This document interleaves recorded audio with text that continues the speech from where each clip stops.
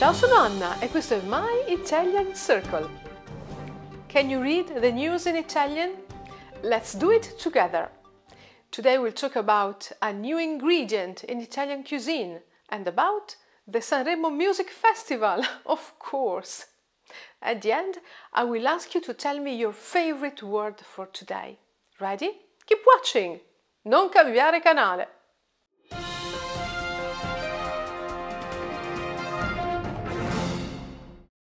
Ti ricordi il granchio blu? Do you remember the blue crab that is invading the Mediterranean? There's another alien species that may become part of the menu in Italian restaurants. È un mollusco, a kind of shellfish similar to mussels and clams. Let's read our first headline. Cos'è la rapana venosa? Il mollusco insidioso portato da Chiara Pavan a Masterchef. Cos'è la rapana venosa? Il mollusco insidioso portato da Chiara Pavan a Masterchef. What is the veined rapa whelk, the insidious mollusk brought to Masterchef by Chiara Pavan? I'm sure you know the TV program Masterchef. It's very popular in Italy as well. Chiara Pavan was a guest chef of Masterchef Italia earlier this month. Let's read more about her and her unusual choice of ingredients. Non solo granchio blu, not just the blue crab. Tra le specie aliene che suscitano l'interesse dei ristoranti c'è la rapana venosa. Among the alien species attracting the interest of restaurants is the veined rapa whelk, una grossa conchiglia originaria del Mar del Giappone, a large shell native to the Sea of Japan. A portare questo ingrediente a Masterchef è Chiara Pavan del ristorante Venissa, vicino Venezia. Bringing this ingredient to Masterchef is Chiara Pavan of the Venissa restaurant in Venice.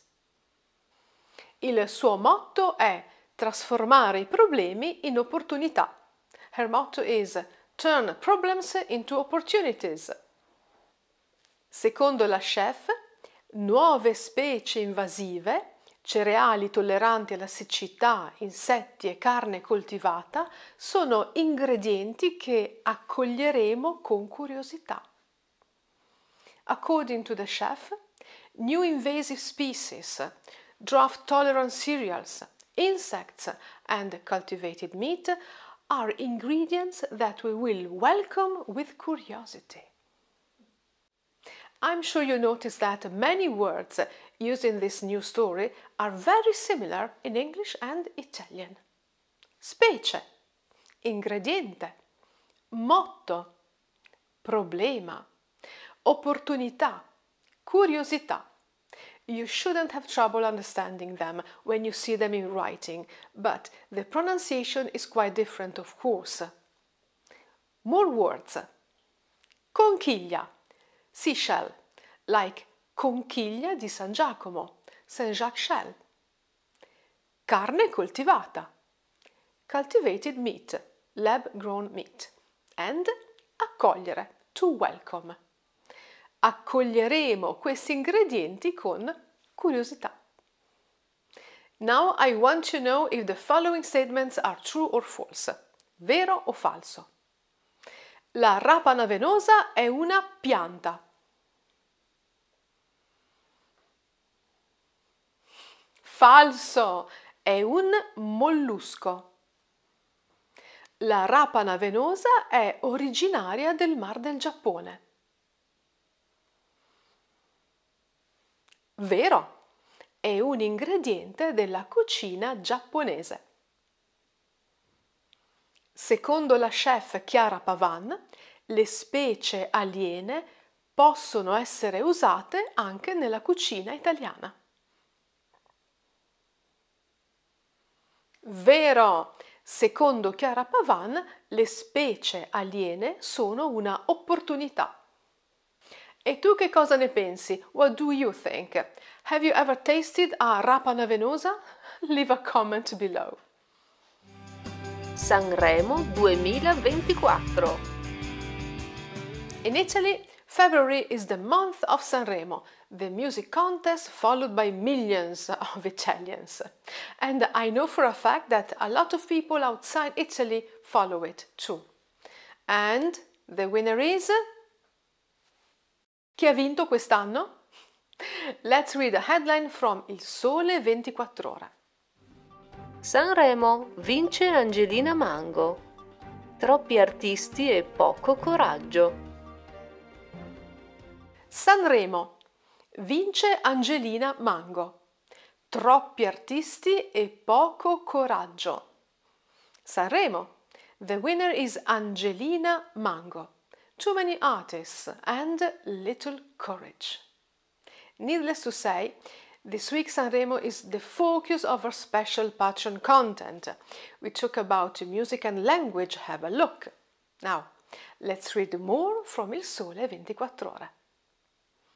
È il Sanremo della noia. It is the Sanremo of boredom.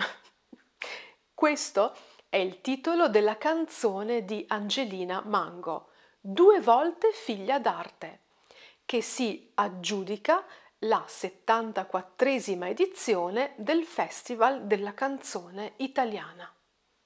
This is the title of the song by Angelina Mango, daughter of 2 musicians who won the 74th edition of the Italian Song Festival. Il premio della critica va a Loredana Bertè, mentre il premio per il miglior testo va a Fiorella Mannoia. The Critics' Prize goes to Loredana Bertè, while the prize for Best Lyrics goes to Fiorella Mannoia. Gli ascolti lo premiano, ma Sanremo 2024 è stato poco interessante e poco coraggioso. Audience ratings reward it, but Sanremo 2024 was uninteresting and not very courageous. Angelina Mango è 2 volte figlia d'arte. What does it mean? It means that both her parents are artists. They are both singers. She was born into art twice. And at just 22 years old, she shows great confidence and stage presence. Presenza scenica. Grazie a queste doti, Angelina Mango si aggiudica la vittoria a Sanremo. Aggiudicarsi means to obtain, to achieve. Her song is titled Noia, boredom, and according to Il Sole 24 Ore, this was a boring festival, uninteresting and not very courageous. I think there was something interesting about this festival though. In recent years, more and more Italians of African descent are coming into the spotlight as athletes and musicians. At Sanremo 2024, Italian-Tunisian rapper Ghali sang in Italian and Arabic and covered one of the most Italian songs ever, L'Italiano by Toto Cutugno. Io sono un italiano vero. L'artista ha spiegato sui social la scelta del brano cantato a Sanremo. The artist explained on social media the choice of the cover song is sang at Sanremo. Amo e credo in questo paese che ripudia la guerra per Costituzione. I love and believe in this country whose constitution rejects war. Sono nato in Italia, mi sposerò in Italia, i miei figli saranno italiani, morirò in questo paese. I was born in Italy, I will marry in Italy, my children will be Italian, I will die in this country. Sono anch'io un italiano vero. I'm a true Italian too. A sign of changing times, un segno dei tempi che cambiano. The Sanremo Festival is often ahead of politics and in tune with social changes. I hope you enjoyed this episode of our news in Italian. What is your favorite word? Did you follow the Sanremo Festival? Tell me in the comments. Remember to subscribe to this channel so you don't miss our weekly video. I want to see you all next Wednesday. Ciao!